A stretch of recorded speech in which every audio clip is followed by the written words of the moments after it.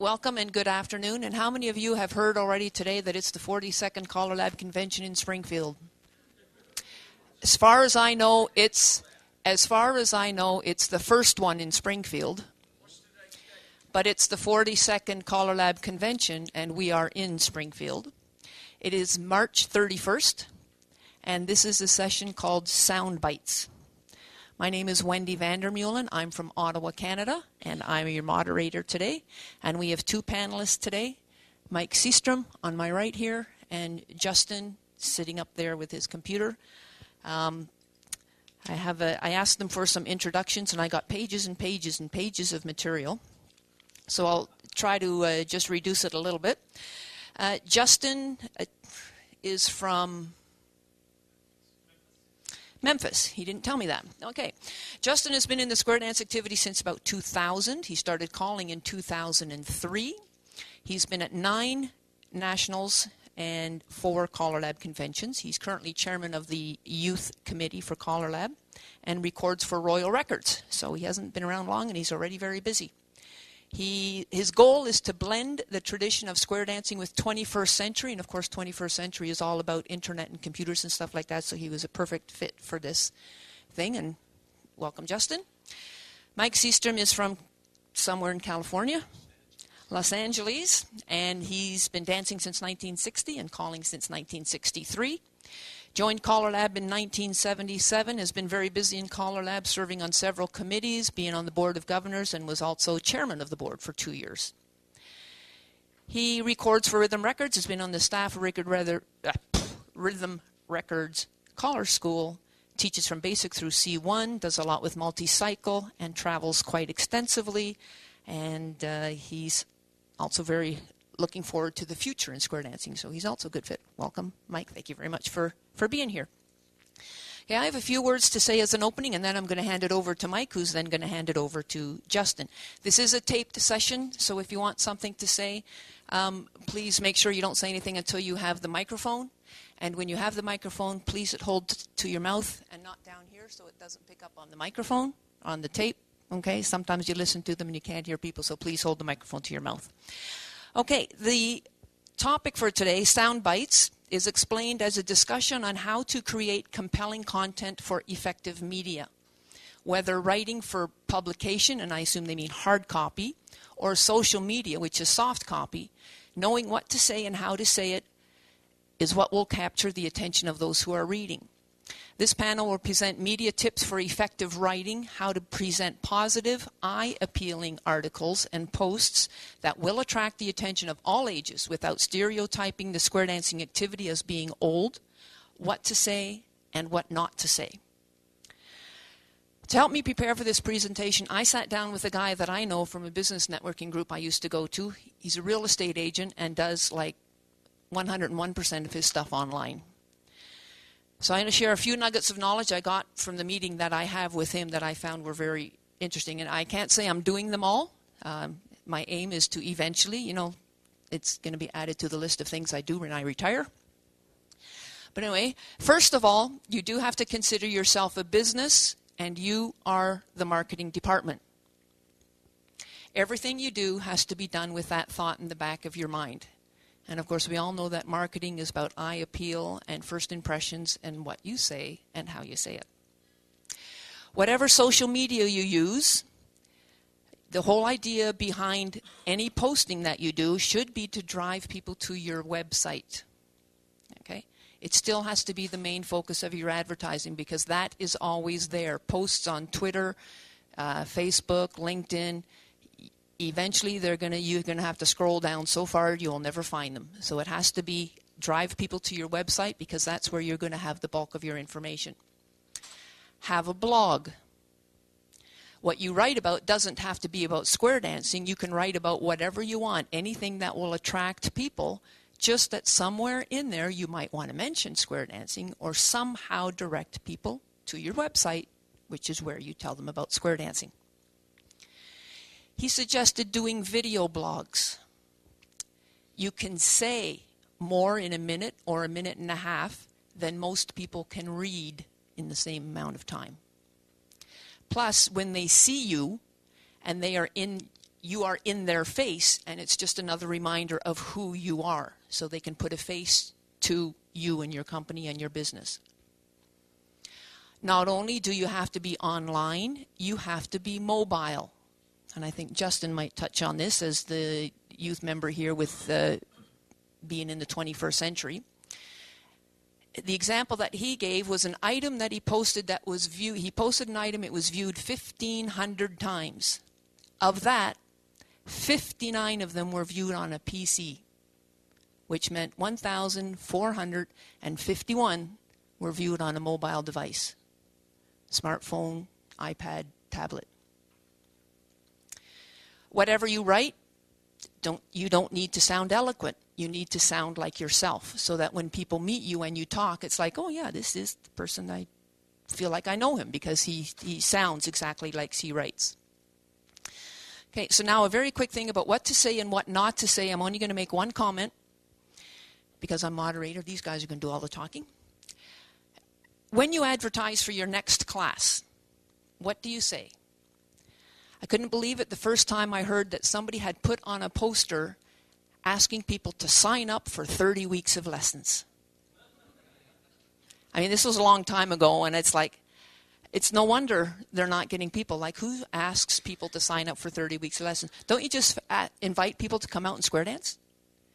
Give them a good time so that they come back the next week? And give them a good time so that they come back the next week? And then after 3 or 4, they're hooked. Right? Don't invite them for 30 weeks. You know, unless you're doing it through an adult education thing and they have to sign up for a certain, and even those, the maximum are usually 10 weeks, right? And it's an introduction to sort of a thing. So anyway, don't say anything about how long the session is or that graduation is required before they can become part of the club. Get them out, give them a good time, they'll come back. That's the whole point. Anyway, that's all I'm going to say. Mike. Very good. Thank you, Wendy. And Wendy is from Ottawa, Canada. So how about I stand for Wendy, our moderator here. I'm just going to throw that on the ground here before we start. Basically, my section of here is the portion that we talk about creating compelling content, because there's got to be a way that we communicate and some general guidelines that we follow in doing a blog or posting that are going to help us reach our audience a little bit better. So just for a general overview, I'm basically saying, know your audience. If you know who you're writing to, you got a lot better chance of being able to communicate directly with them. A lot of prominent marketers teach copywriters to envision an audience of one, almost where you're writing in a conversational tone. It creates a sensation with the reader that the piece is just for them. So I think we as a general look, we have to know the audience and think that you're writing directly to someone. I also think that when you write a blog, if you can make whoever is reading that blog feel special, treating them like a preferred customer, that kind of thing, you got a better chance, again, of reaching that person that's reading the article, of connecting with them and keeping them in the mode of reading and completing to read your article, okay? Also, I think letting your reader get to know you, and as Wendy said, when you're talking, you're talking in your normal tone. You're not trying to sound like anybody else but yourself. Also, valuing your reader's time. I think that you need to look at your article or look at your blog when you're done and weed out the stuff that you don't absolutely need, and cut it down so you're just cutting to the chase, and you're not creating a lot of extra blah, blah, blah, blah, and a lot of extra fluff. And if you can give your reader, if you're asking them to do something or follow up on something, if you give them a timeline, you got a much better chance of them taking action on whatever it is you're blogging or you're writing about. The other thing is for as far as quick tips about writing, about compelling writing. Be useful. If your post isn't informing or inspiring or entertaining or making someone's life better, then don't publish it until it does. Look at a way of making that post be useful. The other thing is share your opinion. Your opinions are often what sets bloggers apart, and I think it's okay to share your opinion and be yourself. And as I said previously, cut out the fluff. Before you hit that publish thing, look through it and revise the post so that it doesn't contain a lot of blah blah blah that doesn't really add any value to what you're writing about. And again, visualize your reader. If you write with your reader in mind, you got a much better chance of making that content. Make your posts scannable. Only 16% of people that read every word online if you format your posts so that certain main points stand out, you got a much better chance of having that post be read and people reading the whole thing. The other thing is know your headline. If you can have a headline that captures people, you got a much better chance, and I'll elaborate that on just a second. The other thing is when you write with passion. If you care, if you're excited about your subject, whatever it is, you got much better chance of hooking whoever's reading that into reading the entire thing. Give your readers something to do next. We were talking about that even in the general overview of having them complete something, sign up for something, or if you're giving something away, that's even better. Telling stories in a blog or in an article or in a post is a really neat thing too, because I think if you can relate a story, give people a visual hook about what you're writing about, you got a much better chance of not only communicating with them, but them remembering what they read afterwards as well. Okay, so stories are good. If you can give your post visual appeal, an eye-catching image, something like that on there. I think our new Square Dance logo is kind of slick. If you haven't seen Jim, he's got badges, and that new logo is kind of eye-catching. I think it's a really nice step forward. Also, the best way to improve your writing is to practice. I mean, keep practice, keep working at it, and keep that going, because I think you'll find yourself just getting better and better at it as time goes along. The other thing I wanted to cover was a headline. In order to be able to capture somebody to read what you're writing in the first place, you have to have a headline that kind of grabs them and pulls them in. And there's different ways of putting these headlines together. Sometimes you can say, as I've written on the handout here, that if you say the number of something about something, in other words, if you say like 10 secrets to a more magnetic copy, 7 ways to improve your writing, right now. In other words, formatting in such a way that you say blank of blank about blank, or something like what blank can teach you about blank. Something like I think a good example would be the Mad Men's Guide to Changing the World with Words. Something like that. If you can have a headline that hooks people, you got a much better chance of them even reading what you write. So the key is hooking your reader, and that headline is one of the big things that helps to hook your reader. Okay. There's also another little blip that I posted in there about the 5 sections of an awesome post or article, and basically it's pretty self-explanatory. Again, hook your reader. You have to have an issue. Explain in more detail the issue that causes this, that ties it into the hook. Have an underlying cause. There's also a solution. Sometimes a solution to an issue that you're writing about is really key.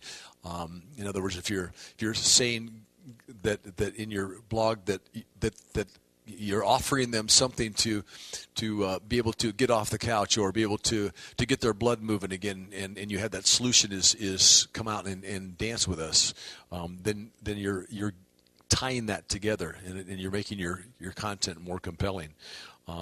And like I said, I think if the best thing you can do in writing is to keep it brief, keep it to the point, and once again practice and practice and practice until you get that right. Any questions?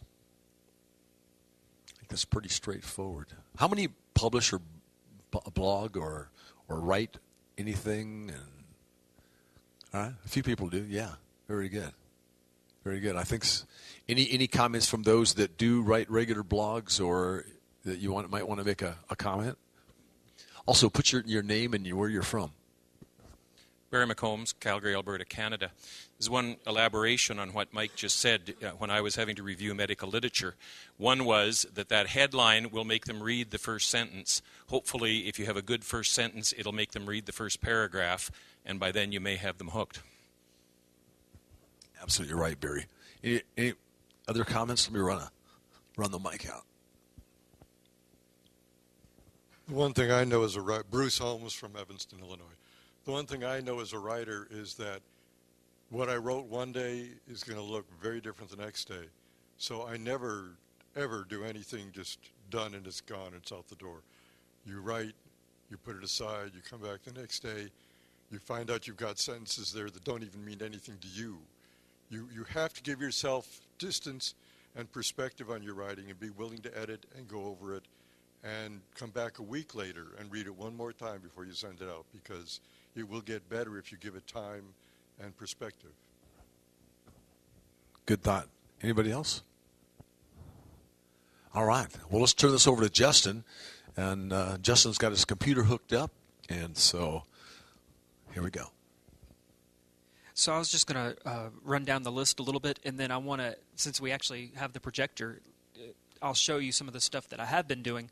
CALLERLAB's focus here lately has been on social media, but that's not the only way that you can communicate online. So I kind of broke down 7 different ways that you can communicate online, and some of this I just kind of pulled it off to start a conversation. But ways to communicate, email and email newsletters.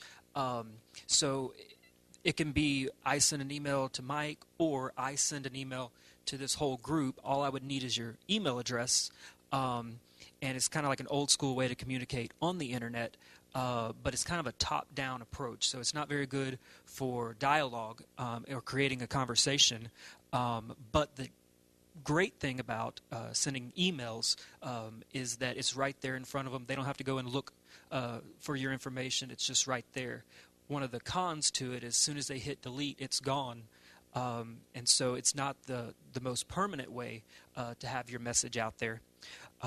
2 is forums. It can be as like an email forum, or where you actually go to a site, you create a username and password, and then you're on that website talking to other people. I think it's less of a top-down conversation, and it's more interactive. But SD Callers, I think, would be a good forum type. Wendy talked about the blog. It's just an online journal. It can be anywhere from like a personal diary or a tutorial. I have tons of ideas for what I think a good blog would be, whether we're just talking about styling, whether we're just talking about teaching tips for beginners. I think in square dancing there's a lot of things that you could blog about. If we all had more time to do it. The website, it's a semi-permanent home. I think that's the great thing about having a website, that people can go out and they can look for you. Usually everything that I send out as like a newsletter type, I also try to include on the website. So if they want to go back and read what we did 6 months ago, if they want to go back and read what we did a year ago, I like to put that on the website. Some things that you'd also want to include is just a biography, a schedule, promotional picture, talk about your home programs, and always link it to other things. There's a lot of great resources out there, like You Too Can Dance, Where's the Dance, Do-Si-Do. So have them linked all together. Social media, I think we've been talking a lot about that this week. And then in newspapers, a lot of the traditional newspapers now have an online segment. There is a ton of things that you can do for that, because newspapers are hungry for good content. I was talking in one of the other panels that I hear a lot that they say, well, I invited a reporter and a cameraman to come out to take pictures, but they didn't show up. Well, we don't even have to do that anymore. We can write the article, we can take the pictures and send it to them. And I guarantee you it ends up on their sites. Sometimes it takes a while. We did a dance in April. I sent it in to the newspaper. It didn't show up until like September, but it still usually ends up. For those, take good colored photos. What are some other suggestions? If you are new to writing, one of the things I would suggest is to go to Google. go to Google News, and then you can type in whatever you want to talk about. In this case, it would be square dancing, and it would pull up every article written on that subject, on square dancing. And so you can read across the country what different people are saying about it, and that'll give you a good clue on what to say. You can figure out things you want to include, some things that you don't want to say. And so I think it's I've read dozens and dozens just to kind of get a blueprint. Flip the page. YouTube, I think, is a great version. The cool thing about YouTube is that it can be anywhere from I pull out my iPhone and I take a video and I throw it up there, or, you can spend thousands of dollars and have the lighting and have the sound. So it can be as amateur as you want, or, as sophisticated as professional. I would say start with Facebook. How many people have Facebook? Is there anybody that doesn't have Facebook? A couple. Okay. I think just in general, just in life, it's good to have a Facebook. Put square dancing aside, I think it's just a good way to communicate. We have a Facebook group for my club, and Barry was asking in the other one. I gave away all my secrets in the other one. But a good way to communicate the square dance stuff is to have a page just for that. So you're not eating up all of your personal your space with just square dancing, because sometimes it can get old if you have a friend that cares nothing about it. All they see is just you posting about this one topic over and over again. So it might be better to move it to a fan page or a group page. Have a plan. Mike was talking about that earlier. Have a clear idea, and it might be multiple ideas. It might be multiple plans, but just know who your audience is going to be. One of the first things that I focused on was how to get as many people in my neighborhood, in my suburbs, to be aware of square dancing. That was my first goal, and so I kind of reached out in different ways. And then it became, how do I get them more involved? How do I get them talking about it? Stay focused and be consistent. I call it internet litter. But we have a ton of websites out there that shows calling schedules from 2009, or has clubs that had folded 5 years ago. And so if you put something out there, just make sure it stays up to date. Make sure the numbers are good, the email addresses are good. Know your personal brand. I think this is important. Everybody, whether you think about it or not, has a personal brand. Some examples I was thinking about earlier was Jerry Story. If you're a sea dancer, Jerry Story is the only caller I know that calls, I guess it's an A, cast a shadow. He calls it cast a shatter. But he's the only person that I know, and I always think about that. One of the things that my dancers know is that at the end of the dance, I always say, thank you for coming and thank you for staying. But it's just routine. Everybody knows that I'll say that. So whatever that is for you personally, whether it's like wardrobe or symbol or something that you always say, everybody has a personal brand. So think about that on your sites. Pictures, statistics even show this. Pictures are really better than 1,000 words. When it comes to social media, 87% of all the interaction on Facebook happens around a photo post. So if I was to get on Facebook and say, Mike Seastrom and I are doing a panel on social media, it would get some traction. But if I took a picture of the two of us in front of all of you saying, wish us luck, that would get 10 times more traction. It would get more likes, it would get more shares, more people would comment on it. So just keep that in mind when it comes to your classes. And a call to action is really important. I do a email newsletter, and I use MailChimp. I don't know if anybody's heard of that. Okay, pretty much everybody, right? It can be, it's free, and you can MailChimp, M-A-I-L, MailChimp, and you can use it as a email newsletter. So instead of just typing up an email and sending it, you can use this program. It's free. You have to come up with a username and a password. But then you can be as creative as you want in these emails. And so you can add pictures, you can add color, you can add like different boxes. You can have boxes that say click here to go to this site. It can be as fancy as you want to. when I first started using, I would spend hours just coming up with a simple email. The more you use it, the easier it is. But it's free, and it's just a little more appealing and eye-catching. But on one of my emails, I said, I was talking about the Nationals in Little Rock, and I sent it to the Memphis dancers trying to get them to commit to go into the Nationals in Little Rock. And so I came up, somebody was talking about waiting a day and then reading it again before you send it out. So this whole email goes out about the reasons to go to a national convention.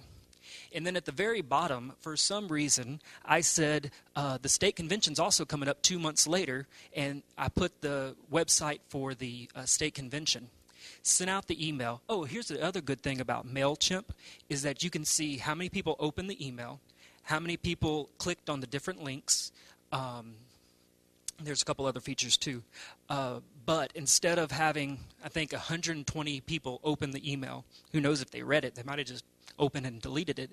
But of the 120 people that opened it, half went to the Little Rock site, and a little bit less than half went to the Tennessee site.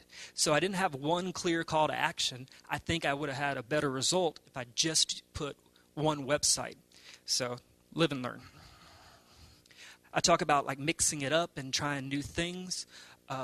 We do like a poll the audience. What's your favorite singing call? Or it can be as silly as what's your favorite season? Or, just to get people engaged.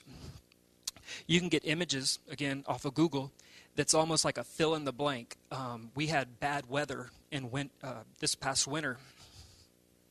So one of the things, it had a picture of the beach, and it says, I wish I was blank. And I just put that out on Facebook, and you would be surprised like how many people came in and took the time to post. And somebody just got back from Ireland, and somebody was going to go to Ireland, and so they were like, oh, we should talk about, it just kind of drives the conversation. That one kind of worked. I say know and use your symbols. Hashtag. Does everybody know the difference between like a hashtag and the @ sign? Okay, well, let's go over it for the non-believers. The pound sign, that little hashtag, it creates a searchable word. And so usually I always end it with hashtag square dance. So then you can go up to the top and hit search, hashtag square dance. Maybe I should just show that. So I'll skip that for just a second. Start slow, run a marathon. Don't go out today and start a Twitter and a Instagram and a Facebook and try to start a blog. Take it slow. I always say don't be the hard seller. Everybody has that friend on Facebook that's trying to get you to buy the latest product, and you see it over and over again, and that's just kind of a turnoff. So I wouldn't advise doing that. And then I talked about the online articles. And then to wrap it up, on Twitter, let's see if I can get this pulled up. On Twitter, I talk about some of the examples, and I put, on Twitter, it has to be less than 140 characters. Let's see. Does anybody know how this works? Here it comes.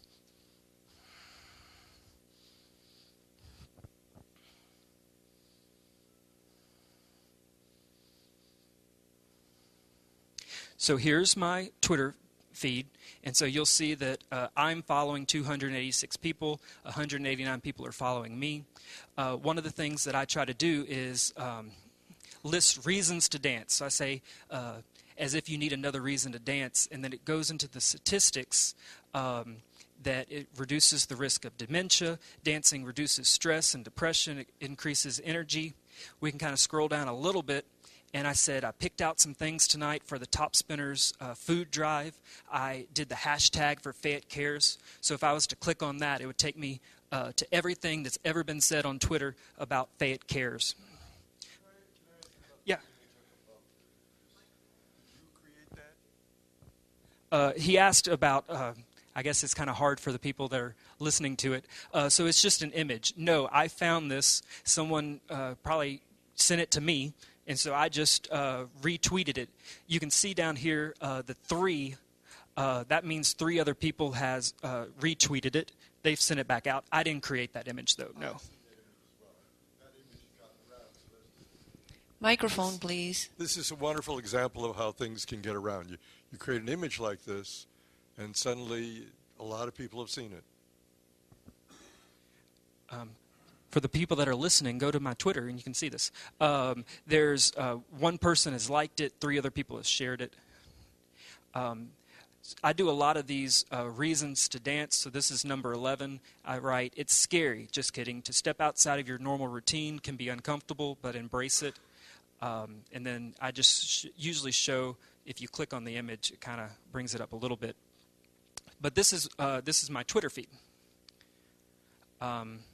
This is my actual website that you can go to, justin-russell.com. And so the main page, I always, on the bottom left-hand corner, I put whatever the big upcoming event is. This is a WordPress, so this is also free. You got to pay for the domain name. This one's probably a little more advanced than some, but again, this is kind of a free site that you can go to. I probably pay $12 a month for the domain. It has my home program. I have a little snippet here for beginners. So if you're a non-dancer that wanted to come, it has a little bit of writing. Mike said an important thing, that if you put in bold what you really want the readers to read, a lot of people will just kind of scan through this and then move on to the next page. But I think Mike has a good idea that if you put in bold what you really want people to read, right here the cursor says a list of some of the health benefits. That should probably be in bold, and then people would read that faster before they just jump to the next page like I'm about to do. This is our meetup group. Top Spinner Square Dance Club. You can go to meetup.com and set up your own group. We pay as a sponsor or as an organizer, you pay a monthly fee. Depending on how long you book it for, whether it's 3 months, 6 months, or a year, dictates the price. And I think it's about $10 a month. But you can see over here on the left-hand side, beginner dancers. We have 62 people that are on this site.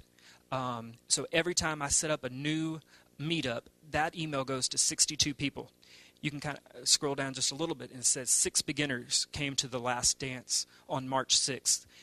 Usually those numbers are kind of inaccurate, but then it puts a little blurb on learn more. Free dance night, a Tennessee dance sampler for beginners, dance from 7 to 8. As we go through the basic steps in both square and line dancing, that's a little sales pitch there. On Facebook, this is our Facebook page. We have 237 likes. You can see all the different friends that are down. Hunter Keller's a friend on here. Elmer Sheffield just came through, and I said, rain or not, we're excited to welcome Elmer to the Memphis area tonight. Hope to see you there. Usually these pictures get more responses. We were closed for snow. There was one other thing I wanted to show on here. I spent $60 on a Facebook advertising. And so from that, I was able to narrow down the search to my local area, and you pay per click. So you can see here, 17,568. This is how many times it went out. So it showed up on 17,000 people's Facebook page. Usually it's up at the top. It's a promotional thing. From that, 21 people liked it. One person shared it. And in the data, it gives you a little email to see how many people actually clicked to go to your site.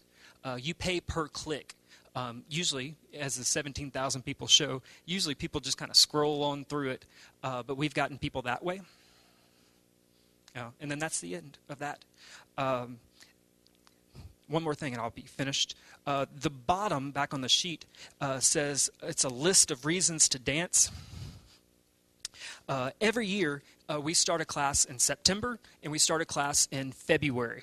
The February one, kind of our little marketing ploy, is to say New Year's resolutions. So everybody has that New Year's resolution. They want to learn something new. They want to be more active. They want to meet friends, whatever it is. And so that's kind of how we offer the February classes. And so I listed out here: entertainment, socialization, get out of the house, exercise, learn something, and family time. And the little paragraph below it says, what if we could find one super activity which accomplishes everything on your to-do list all at the same time? It would be awesome. Can you imagine how free and simple your calendar would be if you could check everything off your weekly to-do list with just one activity? And then, you kind of go in, come out Thursday night and give it a whirl. So, and then that has all of my different sites, but we kind of went through most of them. So that's all I got. Okay, just a reminder that if you want to stay afterwards, if you want a Facebook account or see about setting one up, anything that has to do with social media, just hang around. We'll be willing to help. But any questions? Any questions, comments? Mike's going to run around with the microphone. Brian Freed from Minnesota. You might want to add, I assume you might have known Justin, you can tie in your Facebook and your Twitter to the same. When I update my Facebook fan page, it updates my Twitter account. You can also tie it into a blog. You can tie it in with WordPress, and it's a very nice thing. You update your blog, it updates your Facebook fan page. And so in other words, you only have to do it once, and usually it gets sent out there. And you'd find that on the site Hootsuite. Is that the one? Right? Hootsuite? Okay. I just set mine up. I mean, when you set up a Facebook fan page, there is one of the things that you can check is I want to update Twitter.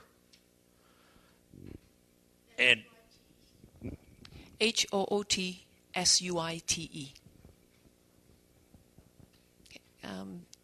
Somebody had a hand up here. Sue White from Arkansas. I don't understand some of the terminology for Facebook. For instance, the difference between a profile, a page, a fan page, a group. Help. I'll just stay over here. But so a lot of it, we were talking about the same thing, whether we're talking about a page or a profile. That's the same. Okay.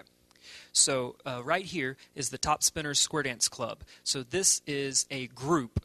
If I wanted to, I could have a Justin Russell Square Dance caller page. It could be like a fan page. There's a little bit of difference. I can just tell you personally, I'd rather have these groups. I just prefer it. It's pointless to kind of go into the difference.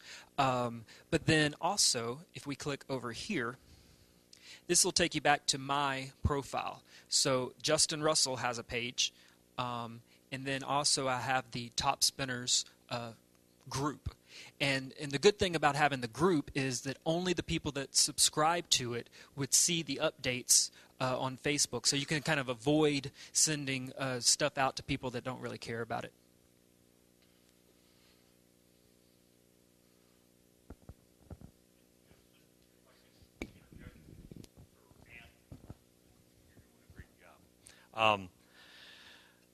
A normal Facebook page, that an individual would have, truly you are limited to 5,000 friends. Now, I don't have 5,000 friends. I don't know of anybody who really does. I mean, except I suppose, Madonna maybe does. But, okay, a fan page or a group is unlimited. You could conceivably have, and you go look at Garth Brooks's Facebook fan page, and he has, 18 bazillion people. Well, okay, 18 million, fans. So you are limited on your personal page to 5,000 people. A fan page, you are not limited. And plus, it's a great way to keep your stuff separate. So if you already had a Facebook page and you really felt like, that was maybe your square dancing and your personal content, you'd be better off to create a fan page for square dancing. You can, and it's very easy to do it. So we can help you here. I'm here. Lawrence is here. I think there's one more. Barry Johnson is supposed to be here. And we can help you if you want to set one up.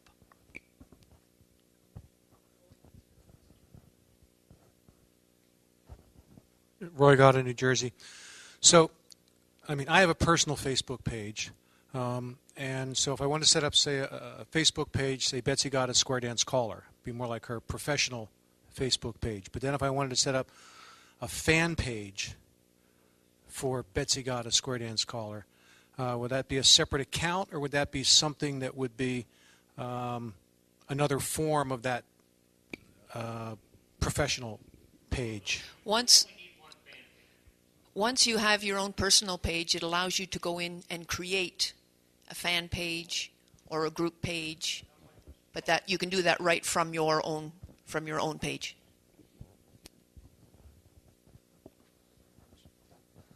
Lawrence Johnstone, Ukiah, California. Also, one difference between a Facebook page where you're creating a fan page or a page for an organization as opposed to your own personal profile. Your profile is a page, but it's tied only to you. Another page that you create is separate. A group, as opposed to a page, is if you've ever heard of an email group or an email list where you can have people join the group and send messages to it and everybody in the group sees it. That's a similar idea to a Facebook group. The difference between a Facebook group and a Facebook page is that in a group, any member of the group can post a message and they all see it. But on a Facebook page, only the person who owns the page can post messages that show up on the main page itself. If somebody who just likes the page and is following it posts a message, if you look at the page, it's shoved off to the side in a small print where most people don't see it.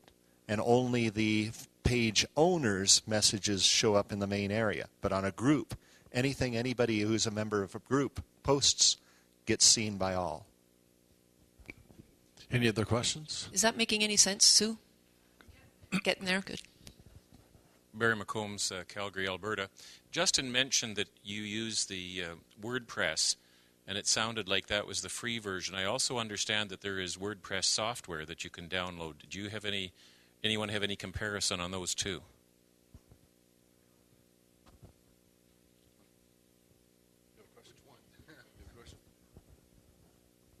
I have a comment. This is Dennis Clark from Indiana. Response to Barry, sorry. I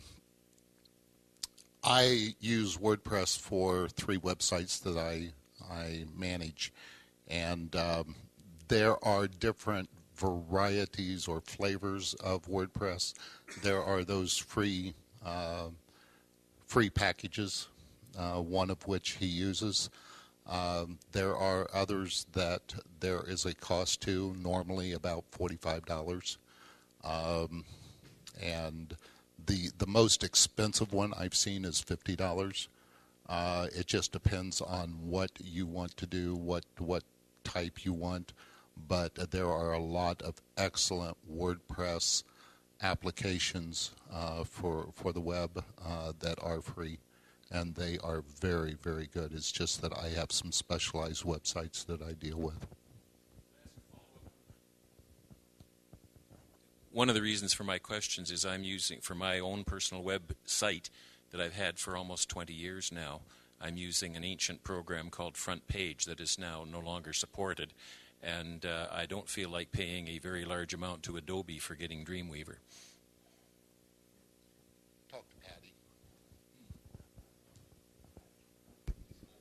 Okay, Chris Jensen from New Mexico. WordPress.com provides hosted WordPress installations.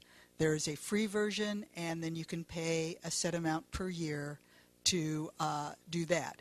And WordPress.com, you could take a domain name and then link to that, or you can just use WordPress.com / the name of your blog. And it provides both the WordPress software and the hosting. And you get limited some themes that WordPress.com likes, and you can choose one of those themes. If you pay money, you get more flexibility in what you can do with that. You can also go to WordPress.org, WordPress.org, and get the software, which you can then install on some other computer that could host the WordPress blog. So, for example, what I do is I pay, I have a internet provider where I'm paying X dollars a month, and on there I have a WordPress installation that a lot of the providers, the web hosting people, will have an automatic way of setting that up. So you can just click a button and it will install WordPress for you. And then you have total control over that. You're paying the web host for a monthly fee to host that WordPress installation. And you have total control over what you want to do. You can install any theme. You can do whatever you want. WordPress.com, on the other hand, is more limited. They host it themselves, so they control what you can do and not do.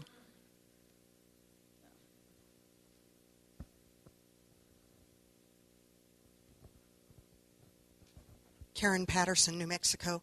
So on the WordPress sites that allow you to build a web page, do they have the capability of uploading video and audio and all that kind of thing onto those sites, or are they strictly static? They're not strictly static in the sense that it's blogging software. So, there are ways of entering blogs and things like that. They also, you can put in links to video that you either host yourself or that you host on like YouTube. I think the easiest way to do video these days is to upload it to YouTube, and then you can put in a link on your site that not only that links to that video, but also provides a viewport where you can show the video right on your website. And that's probably the easiest way to do video. Yes. Also, there was a comment about, Justin, you were going to show something about hashtags.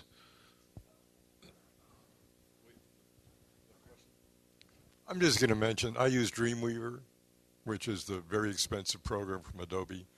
And unless you want to spend a big chunk of your life, go with something simple like the things we've been talking about. Don't feel you have to get the best because that'll make you cooler. It'll just eat up a lot of your time. And it's kind of fun. You got a lot of freedom, but you pay a price for it. All right. Justin? So real quick, I was just going to show, this is an example of where I did hashtag square dancing. And so you can click on this, and now this takes you to anybody's site that has put hashtag square dancing in. Usually I'll go ahead and tell you that people will just be having a line dance party, and they'll put hashtag square dancing. So it's not limited to just what we think of. What's that? Oh, this is on Twitter. Sorry. And so you can see, they're talking about square dancers in China. They're not talking about modern square dancers. They're talking about people that dance in the square. And so you can see, let's see if we can scroll down just a little bit and actually find. So here's somebody, Lori. No better way to end this conference tonight than square dancing. And so it was probably like a contra dance. But anyway, this is just a great example of how. Another China. Well, I know Nick, and so this is actually a what we would consider modern square dancing. Let's see if we can scroll down just a little bit. Oh, so this is talking about probably the Northwest Pacific teen competition. And this is kind of a great way that I've actually met friends or started talking to other people using this. But all I did was do the hashtag, the number sign, and then square dancing. The other thing, if you'll go over this scroller right here, the @ sign, that would go to your personal profile. So I think mine is at JD Russell. So that's the difference between the @ sign and the hashtag. So what we're saying is if you post a picture or even a blog or anything and you just hashtag square dancing, it's going to turn up on I mean, other people will have the access to it or to see it. Anybody on Twitter? On Anybody Twitter. with a Twitter account, then in the search box, you just put hashtag square dancing, and anybody that's ever written that in a Twitter feed. So it's it will really show focused up. around Twitter. Yes, I know believe. last session, Chris Stephen was showing hashtag square dancing, but he pulled it off another site. Was it Tagboard, and he just went into tagboard.com, I believe, and then did hashtag square dancing and pulled up, I think, everything to do with square dancing. Yeah, Tagboard. There it is. And yeah, just hashtags, probably hashtag type square dancing. Oh, you don't need it? Okay, all right.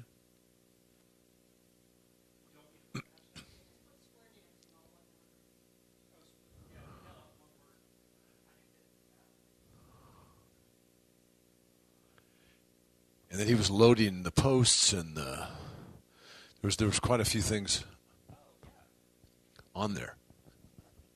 And I don't think they're exclusively in this. I don't think they're exclusively to Twitter. There's Pinterest. There's Facebook. Yeah. Instagram. Yeah. So it shows a lot. Facebook, Twitter, Instagram. This is Sue White with a follow-up question. So the hashtag is usable for any social media? I don't understand when you use hashtag. Anytime that you write something, like here on this tag board, they did a search for square dancing. So if you want people to find what you're writing about square dancing, put hashtag square dancing, and then when they do the search for that, what you wrote will come up. So they don't necessarily have to be. If you wanted to write that on your Facebook account, or if you were posting something on Facebook and it was a picture of a dance that you guys were at, or something of that nature, or calling or whatever, and at the end of it, just put, or someplace in the body of your message, put down hashtag square dancing, all one word. It's going to show up on this tag board. Yeah. You have another question, Sue? It looked like you were ready to ask. I think we had a question over here. Claudia, did you have your hand up? No. Okay. Anybody? Barbara Steele, Massachusetts. I just wanted to clarify for her. When you say put hashtag square dancing, what you mean is to include the character hashtag, which is that #, square dancing, in whatever you're typing. You literally type that in as part of the message that you posted, whether you're posting to Twitter, Pinterest, Facebook, or whatever. So that's what they mean by put hashtag. Yeah. Hashtag you're no space. Literally typing that word, that character string, as you're including that as part of your post. Yeah. Hashtag no space. Yeah. Any other comments? Any questions specifically about how to write or content? Just, I noticed that a lot of your things have beginners on them, and interesting, because we've in the last several years have tried to stray away from that and call them new dancers. I don't know whether that would make any difference in your numbers or anything like that. It would be interesting to see. Yeah, because we had felt for a while that maybe that was that term, that people didn't want to be a beginner. They didn't mind being a new dancer, but they want to be a beginner. Whether that really makes a lot of a difference, I'm not really sure. Roy Gott again. I've just been playing around with Facebook and whatever while we're talking, and of course now my head's exploding. But question, because I always assumed that the hashtag was a Twitter-only sort of thing. So, but I just tried on my Facebook search. I put in the hashtag square dancing, and I got a lot of the same stuff. So if I'm posting something on Facebook, and in the post where I'm writing it out, and I'll say, had a great time, hashtag square dancing at such and such festival, then will that show up in a hashtag or tag board search? Cool. That's a nice thing to know. How about hashtag round dancing? Well, but I'm thinking, I would imagine that. I would like to point out something on the screen, if I may. This is Dennis from Indiana again. I'm hearing some whispers in the background. Can you go back to that slide that you just had, or the picture you just had up? I was hearing some questions in my ears in the back about what to type and how to type it, and the questions coming up. The question of what to type, where to put it, and Mike said someplace in the body of it, okay? It doesn't have to be at the end. It doesn't have to be at the beginning. And what you type is exactly what you see here. And it comes out blue here because once you put it in, it's like a link, okay? It looks like a hyperlink, okay? But it's exactly what you see here, the hashtag or the pound sign, which is shift number 2 if I remember right. Square dancing, okay, with no spaces or anything else. That's the same thing here. Somebody had, oh, well, this one is, okay, hashtag Army. So that would be something about they were in the Army or something else. They put hashtag square dancing and hashtag trending Tuesday. So trending Tuesday means something else to this person. So every hashtag and something with it means something, and it goes along with it. One thing to keep in mind is that hashtags, they can be serious, like square dancing, like we literally want people to do that, but it can also be funny. So I could say that I'm here, and I could do hashtag teaching old dogs new tricks. And so obviously, it's just supposed to be like a joke, but a lot of times you'll see that also as a hashtag. And it's supposed to be more funny than, doing a hashtag square dancing or round dancing.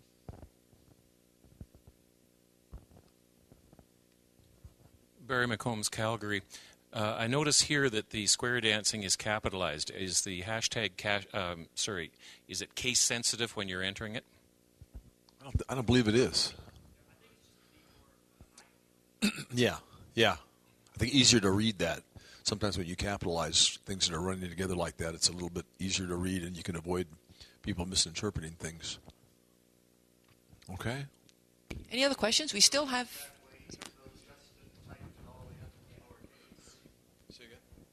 You notice that the post that had hashtag square dancing with a capital S and capital D showed up, even though when Justin typed the search square dancing into tag board, he used all lowercase. So that, to me, means it's not case sensitive. It's looking either way.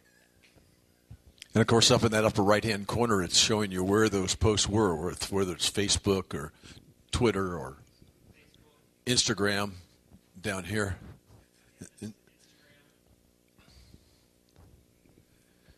Great. How many have websites here? Nice. How many have Instagram accounts? If you have grandkids, you probably have Instagram. Yeah, I have an Instagram. Yeah. My grandson, of course, put me on Instagram. Yeah. So how many have, once again, how many have Facebook? Just about everybody. How many have Twitter? Just about half. LinkedIn? Just about the same people have. So it seems to be that once you get on one, you get on. LinkedIn, by the way, is more of a business-oriented. So it's a good idea for callers to have a LinkedIn page because people might be looking for people in that field. So it's more of a business connection to connect with people in like businesses. Twitter is more social. Pinterest, Instagram, they're more of a social, just to keep in touch kind of a thing. We still have 15 minutes. Sue. Sue White from Arkansas. I have a question about MailChimp. We were told that it was an email newsletter free program. So what?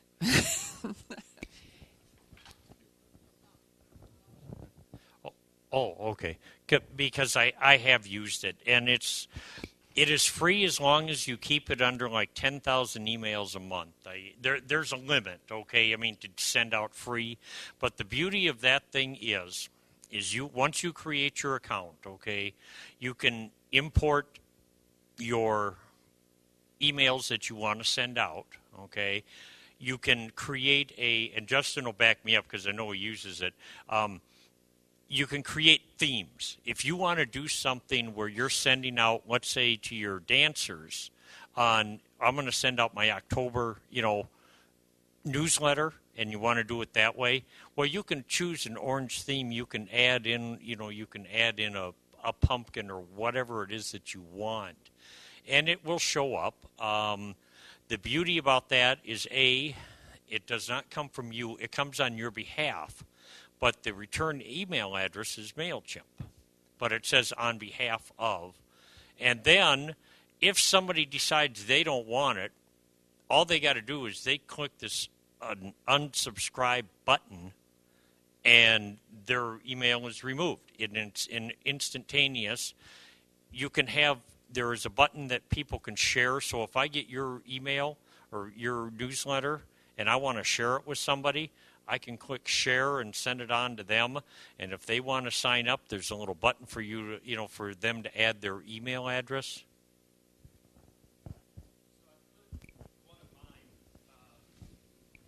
Hang on a second. Hang on. So this is a MailChimp email, and then this is actually one of the more basic ones because you can do a background picture if you want, but all you have to do is copy and paste. So I drug this picture in. I have this picture, this image, and then it's spring 2014. I just have like a little blurb of CALLERLAB. This is actually last year. As I scroll down, I put in a new image. That's Hunter and I. We called a dance last year. Down here, and so I use this. I think it's just like a fancier way. I just think it's a easier way to kind of put images. I think you can, I don't know if I set this up, you can click on this and it would make a printable full page. You can click on these hyperlinks and it would take you to the 63rd website. Down here at the bottom, this is always there. And then it also has a way where you can connect to my Facebook, connect to Twitter. You can put a forward to a friend. So all that information. So that's what a MailChimp email would look like, and that's one of the more basic ones. Yeah. And it's MailChimp, MailChimp, chimp. Dennis Clark, Indiana. I started using MailChimp with our state convention. I was in charge of registration. Actually, our church uses it, and I learned about it from them. But the reason I started was, number one, was to, it was a much better way to track the people who were at the convention the year before and getting information out about registration and encouraging them to register for the 25th. I then decided to start using it. I am involved in an advanced group, or calling for an advanced group now, and I have 2 other clubs.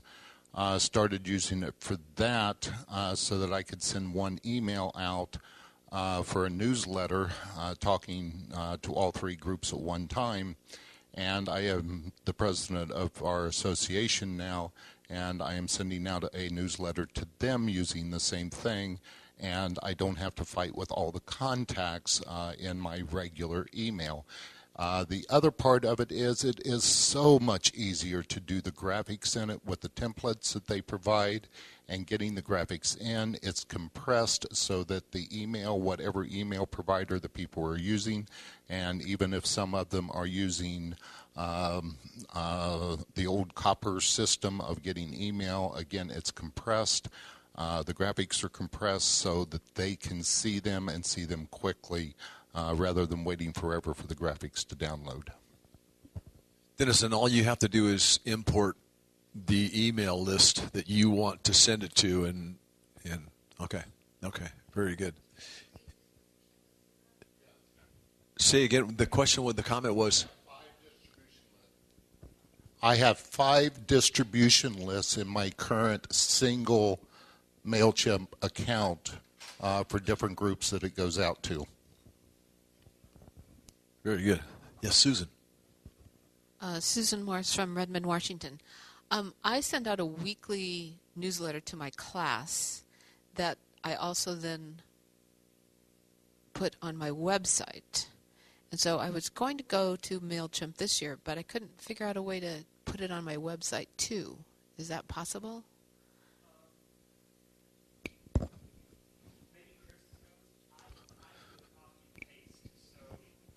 Yeah. Wait.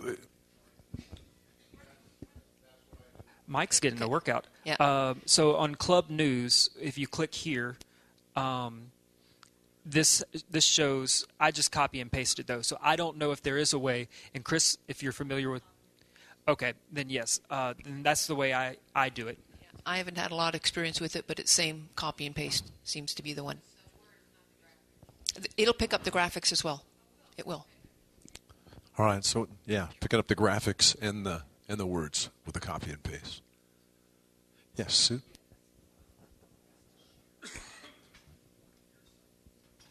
Go ahead, Sue. Sue White with another follow-up question. When you use MailChimp, this shows up in the person's personal email, yes? Yes. So would you, if you were communicating to your club members about canceling a dance, would you use MailChimp or would you use just regular personal email? To cancel a dance, you'd probably use regular email because that would be quicker. Because you do take time to set up the mail in MailChimp. It does take a little bit of time. Thank you. Yeah. But as you use it, it gets easier and easier to use MailChimp, right? Oh, yes. Yes. Definitely. But if you wanted to have something special or, a flyer type thing or an announcement or a newsletter or an invitation. The thing about MailChimp is it makes it look nice. It's more eye-appealing. People will want to read it. Yeah. Okay. Yeah. That's Because pretty slick. it draws that the top eye. spinners thing, Justin, is pretty slick. Very eye-catching and it looks very professional. This might be the last comment. We're running out of time. Now, nobody's mentioned, but one of the things that you can't do if you're sending lots of emails out is you need to identify that the people you're sending it to are people that are really supposed to be on your list. You're not just blasting things. And so that's one of the issues, and I didn't happen to see that note automatically on your bottom of your thing, so you may still have to put that in there yourself. It was there. Which I did. The unsubscribe? Yeah. Yes, no, it was. Not just an unsubscribe, but why are they, in fact, getting the email in the first place? Are they really legitimately a member? But the second one is your email supplier, like MSN, may very well limit you to some number. So I send 1,000 emails 2, 3, 4 times a month, and I have to send them 200 at a time. Yeah. That's if you go through email. MailChimp does not have those restrictions. That's the value of MailChimp is that you can put a lot of them in there, and they're not send it all coming at out once. of your account. Yes. 10,000? 10,000, Dennis Clark, Indiana again. 10,000 is the limit before you have to start paying. And the other great thing about MailChimp is it gives you all the legal requirements that you have to have within the body of the email. You put in it why they are getting this email. It requires you to put that in there before you can send it out. And it gives all of the legal statements in there that's required. And it also requires you to put who you are and why they are receiving the email. You can see that at the bottom of Justin's thing there. This email was sent to Justin. Why did I get this? So you click on the link to find out why you're included in that. Gives you the opportunity to unsubscribe, update your preferences, and the details of where it's coming from. And then MailChimp right underneath it, so it says it comes from MailChimp. Okay. So anybody that wants to hang around and maybe set up a page, or if you have any more questions, we're going to go offline here right now. We're off the tape, but you're welcome to stay. So thank you very much for Mike and Justin. Did an awesome job. Lots of good information. Thank you, Wendy. Thank you very much. Thank you guys for attending. Thank you all for being here. See you at the banquet.